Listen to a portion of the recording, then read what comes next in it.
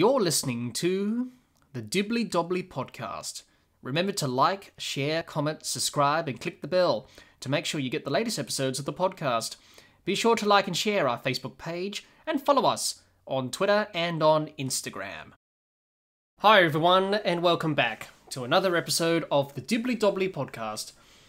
On today's episode of the podcast, we summarise Day 2 of the 4th Ashes Test between Australia and England from the SCG. It's the Dibbly Dobbly Podcast, and let's get started. Let's have a look at the session-by-session breakdown of Day 2 of the 4th Ashes Test from the SCG.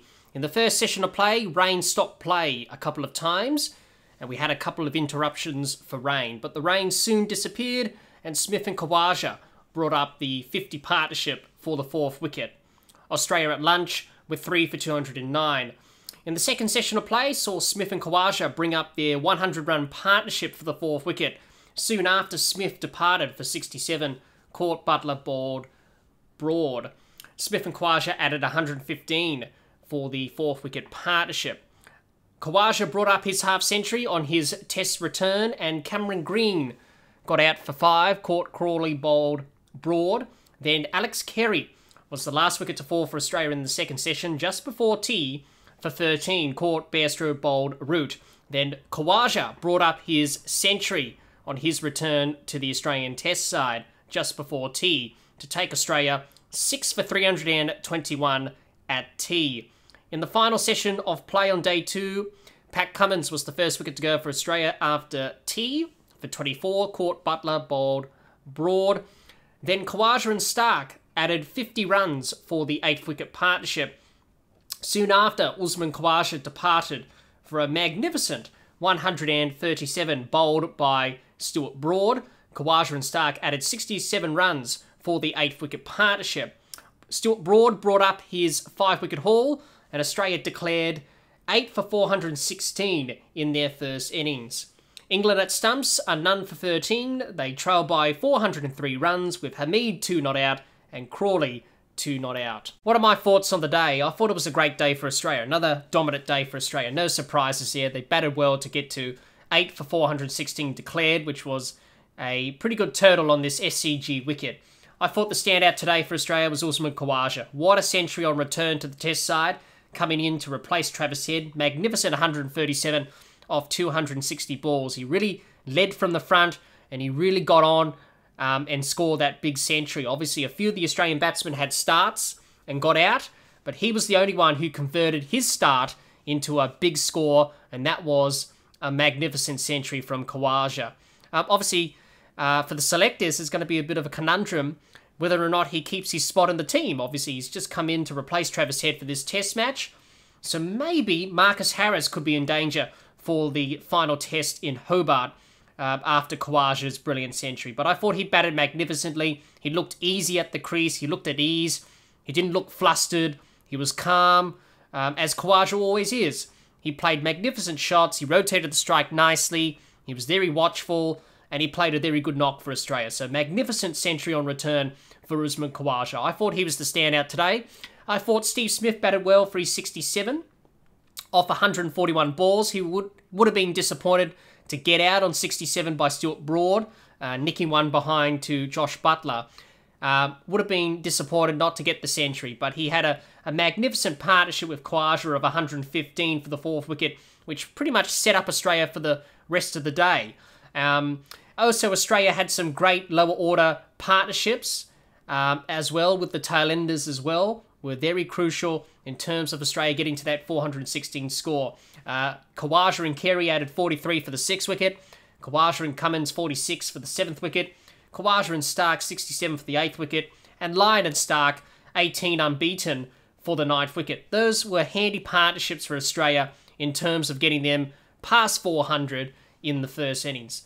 So overall, it was a pretty good batting display from Australia today, led by Usman Khawaja, who I thought was outstanding. Just before stumps, Australia had a crack at England with the ball. They did get a wicket. Mitchell Stark nicked off Crawley for a duck, but apparently he bowled a no ball, and Sat Crawley was recalled to the crease. So Mitchell Stark not keeping his foot behind the line there, but overall that little spell just before stumps was a pretty good spell from Australia. Stark and Cummins were at Hamid and Crawley, making them play, making them uncomfortable at the crease. So they bowled well in that little period just before stumps. Australia would have been disappointed that Stark bowled the no ball and didn't get the wicket, but overall, with that being said, overall it was a pretty good day for Australia. Let's talk about England's performance today. Another hard day in the field for England. They had their opportunities yet again. Unfortunately, they did not take their opportunities and they weren't able to sustain the pressure that they built up on Australia from day one. Obviously, dropped catches again.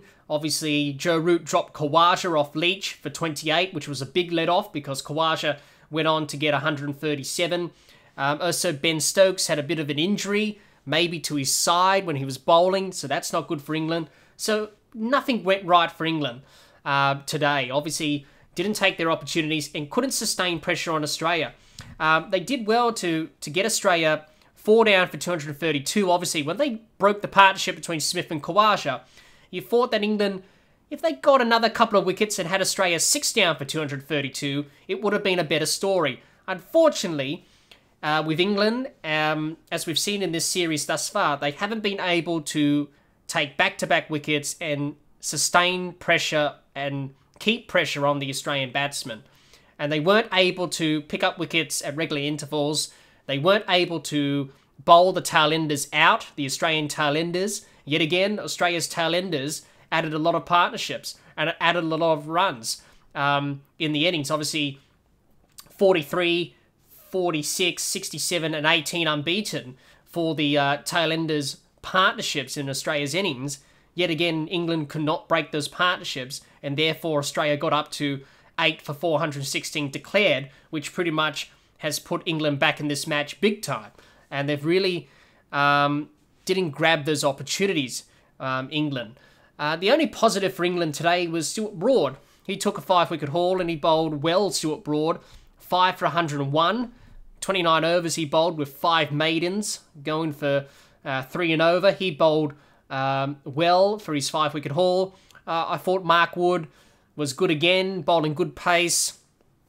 Again, James Anderson was class, as he always is. Obviously, Ben Stokes had that injury to his side, couldn't bowl for the rest of the innings.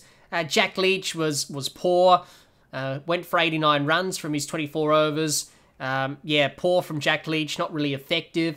Darwin Malan bowled a few overs of part-time leg spinners. He went for 15 runs, and Joe Root took a wicket. That was Alex Carey for 13. So the skipper chipping in with a wicket there. But overall, it was a hard day for England in the field again. Didn't grab their opportunities and couldn't sustain the pressure on Australia. And yet again, Australia were able to push on and really grind England down to the dirt, really, today, and push on to get that 416 score. Obviously, England would have been happy that Hamid and Crawley got through to stumps unscathed. Obviously, Crawley had that reprieved, obviously. He was recalled after Mitchell Starc bowled that no ball, after Crawley edged that ball to the slips. He got recalled after Mitchell Starc bowled that no ball. So a bit of luck there for England for once in this series. But overall, it was another tough day for England, and they've got a lot of work to do in this test match. For Australia, they're definitely miles ahead. They're in the driving seat. And for Australia, it looks like they're going to push on for a 4-0 victory in this 4th test. What can we expect from both teams heading into day 3? It's pretty simple for Australia. They'll be looking to get a few early wickets on day 3 to put England under pressure in their first innings. Looking to bowl consistent lines and lengths, looking to build pressure with dot balls and maidens, and looking to put pressure on England and look to take early wickets. So that will be the plan for Australia on day 3. For England, it's pretty simple for them. They need to try and bat out the day, but that won't be an easy task up against Australia's bowlers, and they will need to bat better than they have done in this series thus far. Well, that's all the time we have for this episode. Be sure to subscribe and click the bell to get the latest episodes of the podcast, and like and share our Facebook page, and follow us on Twitter and on Instagram. Until next time, keep safe, and bye for now.